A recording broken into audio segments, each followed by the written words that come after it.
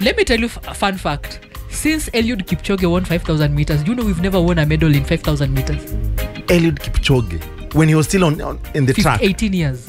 18 years ago. Yes. Atujai shinda 5,000. Yes. Either world or Olympic. I know world championships we've never won. World championship. Hey, okay.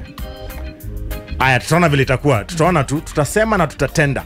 Anyway, so that is it about our athletics. Brittany, we have a long way to go. No, but this time, Ugandans, I don't think Ugandans are seeing so it. it's going all the way to Ethiopia. Gold. Girma, the rest. Girma, Berhanu. It's going there.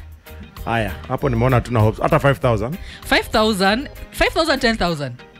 Hey, or marathon? Because 5,000 and 10,000, it is Cheptegei and Kiplimo. Yes. They are the defending champions.